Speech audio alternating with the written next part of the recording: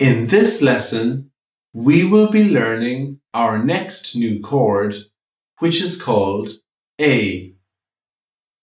To play the chord A, we place our first finger in the second fret on the third string, which is the D string.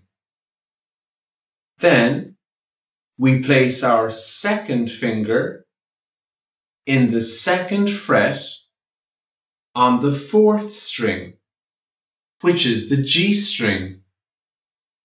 And finally, we place our third finger in the second fret on the fifth string, which is the B string.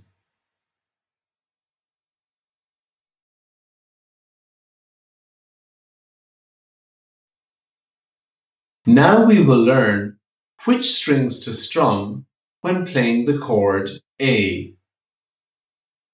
When playing the chord A, try not to strum the first string, which is the E string.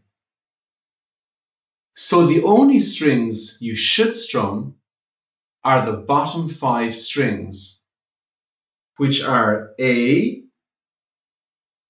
D, G, B, and high E. So let's try to play the chord A together 4 times using strum 1, which is down, down, up. And we will be starting after 4. 1, 2, 3, 4. A,